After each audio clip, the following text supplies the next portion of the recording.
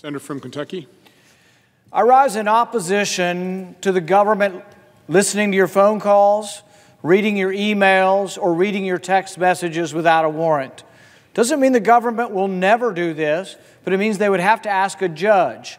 They would have to ask a judge if they have probable cause that you've committed a crime. They would have to name you. They would have to name the information they want. It's called the Fourth Amendment. All Americans deserve the protection of the Fourth Amendment. In fact, I believe it was John Adams who said that James Otis's argument against blanket warrants, against generalized warrants that they called writs of assistance, he said that that argument that James Otis made in the 1760s was the spark that led to the American Revolution. Lincoln is said to have written that any man can stand adversity, but if you want to challenge a man or a woman, give them power.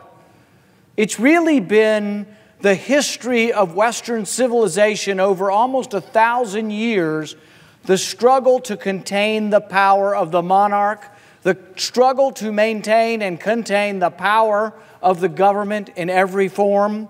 From the Magna Carta on, it has been the people trying to take power back from either monarchy or despotic government. We get to the formation of our government, and Jefferson wrote that the Constitution would be the chains, that the government would be bound up in the chains. Patrick Henry wrote that the Constitution is meant to restrain the government, not the people. It is about trying to restrain government from abusing the power to take our rights. You have a fundamental right to be left alone. Justice Brandeis put it this way. He said, the right most cherished among civilized men and women is the right to be left alone. But we know also that the history of those who grab the reins of power, the history of those who take up the mantle of power, is a history of abuse. President Wilson in World War I arrested 10,000 Americans for their objection to the war. FDR had an enemies list that he actually was very vocal and published in newspapers, 77 people that were his enemies, and he used the IRS to go after them. LBJ illegally spied on Martin Luther King. We just had Martin Luther King Day yesterday. LBJ spied on him illegally in all manners, in all forms. They spied on Vietnam War veterans. Nixon had an enemies list. You name it, president after president has abused this power. President Obama had a fight with the Tea Party groups. It turns out that to register as a Tea Party group was given extra scrutiny, and people were denied being allowed to form as a charitable group or a political activist group under President Obama because they disagreed with President Obama.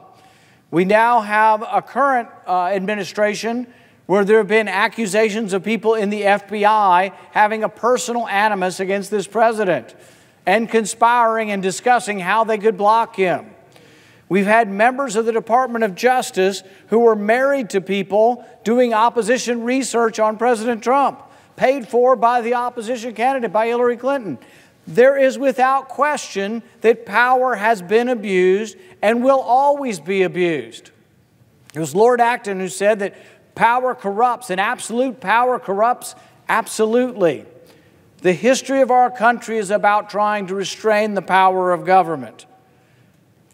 Realize that we have the ability to collect all of the phone calls in Italy in 1 month. There was a story saying we did it. We collected every phone call from Italy. Who gets trapped in that? If you collect everyone's phone calls in Germany or everyone's phone calls in Jordan, who gets caught in that? Many, many innocent, legitimate Americans get caught up in the other end of phone calls because it's not just the phone calls of terrorists, it's everybody's phone calls. They're all being vacuumed up, and innocent Americans are caught up in that. Senator Wyden has been a leader in saying and asking tough questions on the Intelligence Committee. Are there communications that are purely between two people in America that somehow get caught in this database? And he's been given a variety of answers on this, but we suspect that Americans talking to Americans in this country are caught up in this database. Should the government be allowed to search this database to prosecute you for IRS for not paying your taxes, for a minor marijuana violation. Absolutely not. Why? Because this information is gathered without a warrant. It is gathered without any constitutional protection. And as others have said, we actually are okay with a lower standard for gathering foreign intelligence. We acknowledge the Constitution doesn't apply to everybody in the world. But if Americans get caught up in that, Americans deserve the protection of the Constitution. Now, some on the other side have started saying, well, it's lawfully gathered, so it can be used for any lawful purpose. That is the most ridiculous argument I have ever heard. It's gathered lawfully for foreigners, and we made the standard 0. There is no constitutional protection. We never said we're going to gather foreigners' information, put it in a big pool, mix it up with Americans' information, and then type your name in, John Smith, and then find out who you've been talking to. Realize that they could listen to your conversation, then they could bring you in for an interview with the FBI, and if you say anything in the interview that contradicts what they eavesdropped on you in your conversation, you've now committed a felony. Do we really want all of our phone calls recorded and then have the ability of the government to bring you in and ask you questions about your phone calls? And if you're not perfectly accurate in recording your phone calls, you could go to prison?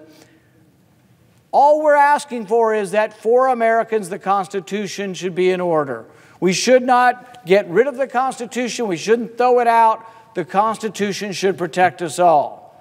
We take an oath of office to defend the Constitution. Our soldiers take the same oath of office. Wouldn't it be sad if our soldiers came home from fighting and defending the Constitution to learn that we gave up on it while they were gone? The sad state of affairs here is that the majority doesn't want any debate. They want to ram this through with no amendments. Senator Wyden and I have worked for months on amendments and on an alternative bill which actually reauthorizes the program. Senator Leahy and Lee have another bill that's similar that replaces the program. None of us are for ending the program. We're all for saying if you want to look at an American's information, you got to get a warrant. People say it'll slow us down. All of our bills have an emergency exception.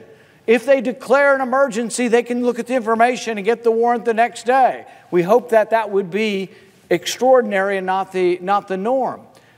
So the thing is we want the program to work, but we don't want Americans caught up in it.